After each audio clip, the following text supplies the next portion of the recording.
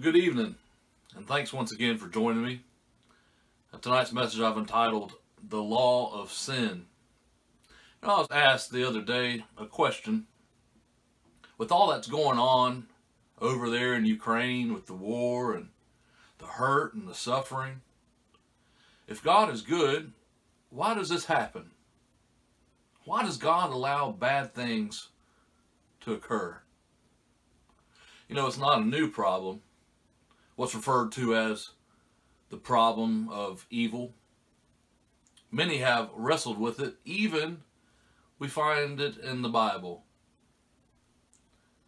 First, we must understand that God sees. God sees. God is not unaware of what is taking place. The Lord sees the path that people are on, whether good or bad, righteous or wicked. And with freedom, we are free to choose and go down our own path, whether it's right or wrong, and ends up with a positive or negative consequence. God allows us the freedom to choose. The world is not set up where we would be robots, blindly following orders and going along with God's commands. For love cannot be forced. It involves choice, choosing. And so even from the very beginning, we see this freedom to choose, even if it meant going against God. And that's what we see played out in the Bible. The freedom to choose, to walk a path, whether it be righteous or wicked. And it's decided by the individual. It's influenced by faith. We see that there's a power of influence.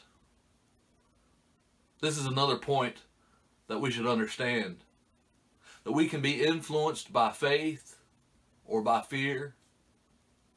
And both can cause us to act. And wars are fought by men and women who are influenced by some person or principle to follow. The group together, they join together to fight under the influence. The Lord sees. He allows freedom to choose, the freedom of choice. And with that comes proponents, individuals who are for a certain path and opposed to others. The individual knows that ideas are powerful, that people can be turned by ideas, make a case, win an argument, sell the idea and get people to buy in, gaining their support towards a cause or effort.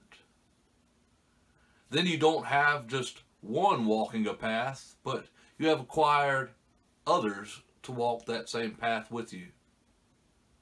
With a powerful idea, people are acquired, loyal followers to the idea, and that is power. That is powerful. With enough people, mob rule can be obtained by sheer numbers, forcing the will of the majority and silencing out any opposition of the minority.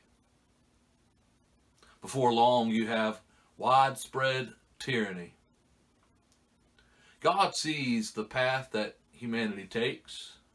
He sees the course that mankind ignorantly and blindly repeat. And wickedness springs up like a weed, looking to take over. Jesus, in the parable of the weeds, said, while everyone was sleeping, his enemy came and sowed weeds among the wheat and went away. We must be conscientious of the enemy's effort, what the enemy does. The enemy does things when we are resting on our laurels, resting. When we grow complacent, resting. The enemy does things when we are resting. When we are unaware, the enemy does things. When we have our eyes shut and closed to the important topics and issues, when we have our eyes shut, the enemy does things. The enemy does things when we are in the dark, whether it be ignorance or just plain blindness to look at the things at hand. The enemy does things when we are in the dark. And the enemy does things when we have our guard down. The enemy came and sowed weeds among the wheat while everyone was sleeping. The weeds are among us with the ability to spread and take over. They propagate an idea that influences. All the enemy has to do is sow an idea, get others to go along with it, and then step back and walk away. Someone once said, those who forget history are condemned to repeat it. Wars have been fought and are still being fought for freedom over tyranny. Each side believes they are fighting for a higher purpose, an ideal, an idea. Why do people go along with fighting for tyranny, for oppression, for evil? Why, for instance, did soldiers fight for evil regimes like the Communist Party of Stalin and Mao? Or why did they join forces with Hitler's Nazi war machine or Putin's army of today? They have been influenced by faith or by fear and have made the choice to buy into an ideal, an idea. The enemy came and sowed weeds among the wheat. There's this power struggle that exists, a dynamic that is being played out, a war against good and evil, a war between good and evil. Both the wheat and the weeds grow together.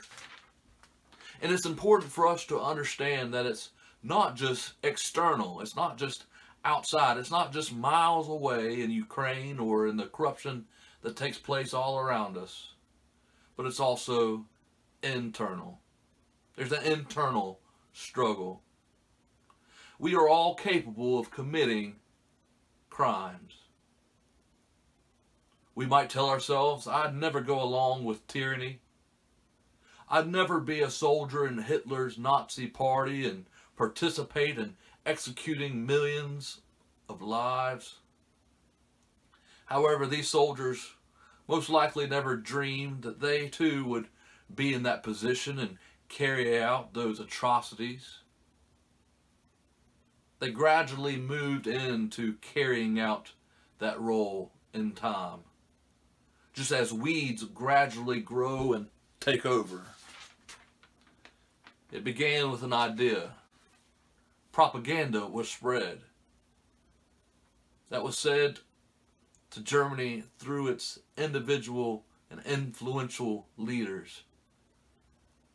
Those who had seemed to rescue Germany out of the darkness of an economic decline and had exceeded expectations to an economic boom, a time of great wealth and prosperity enjoyed by its citizens. These were those who were influential and spread an idea, this propaganda. National pride was established and accepted. Feelings of superiority and greatness began to be instilled and developed a sense of grandiosity, which was felt sweeping all across the land. And leaders were not only being looked up to, but they were seen as a savior. A savior complex developed, where the leader was looked at as a savior, a celebrity, a figure to be worshipped. For it was He that saved the nation out of ruin and darkness and had led it to these prosperous times. And with his ideas of grandeur, he shaped the land and the minds of its citizens. He paved a path that brought joy and pleasure to its people. Surely it was thought that the leader would bring utopia. This is what the people thought. This leader will bring a utopia. This great ideal, this great vision. They were enjoying their wealth. They were enjoying the lifestyle that it provided. They were living with this leader in power. They enjoyed this lifestyle that was given to them, all this wealth that allowed them to prosper. And this leader, he brought fresh, new ideas that would turn the nation into a powerhouse, bringing the nation to the limelight and placing it on the world stage. But the leader told his people, in order for the nation to continue to climb to its heights, its destiny, it must return to its roots, its original heritage. It must be pure, made up of the pure race, the pure Aryan race, the leader told the people.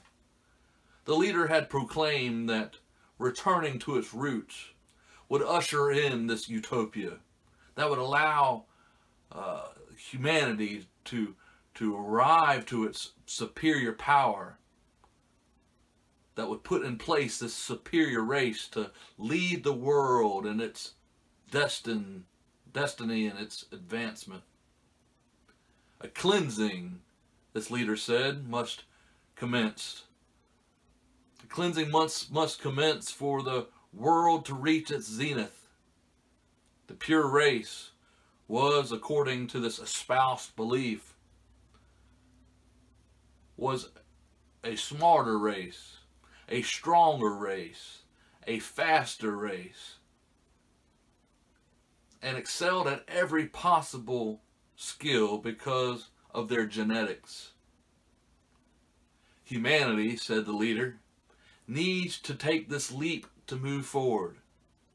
And so, with an idea that all other races were seen as unclean, as less than, as dirty, as unqualified, the people bought in to this idea. And they bought into this idea of differences. The people bought into the idea of pure versus impure. They bought into the idea of beauty and perfection versus ugly and broken. And they bought into this idea of superior and inferior. The idea separated them into classes, which eventually led to this looking for an enemy, some scapegoat to place the blame. And that was found with the Jews. The Jews would become the enemy, that scapegoat to place the blame. You know, we might tell ourselves that I'd never go along with it. I could never fall for such an idea and be influenced by propaganda. I could never put on the uniform. I could never push the button. I could never swing the sword. I could never scream, crucify, and nail to the cross all that is good and beautiful and right in the world. I could never do that for a false narrative and a false ideology of the people. I could never. What we need to know is that the evil does not just exist on the outside, but is also found on the inside. That we are capable of doing all sorts of manners of evil. That we are capable, and that is truly frightening. That inside of us all is the capability and the capacity because of our sinful nature. That there's a war going on, and not just outside and the external, but there's a war on the internal and the inside of us. That there's two principles at work. Two principles or laws, as the Bible refers to it as, that are at work inside of us. We first see that there's the law of the mind. The law of the mind, this is what the Apostle Paul refers to. The law of the mind, that we don't understand the things that we do sometimes. How many times have we said or did something out of character? We say to ourselves, I can't believe I just did that. I can't believe I just said that. The Apostle Paul said the same thing in Romans chapter 7, verse 15. I do not understand what I do. I believe this could be referred to as the law of the mind, or the principle of the mind, that we do stuff where it just seems to come out of nowhere. We do things that are out of character.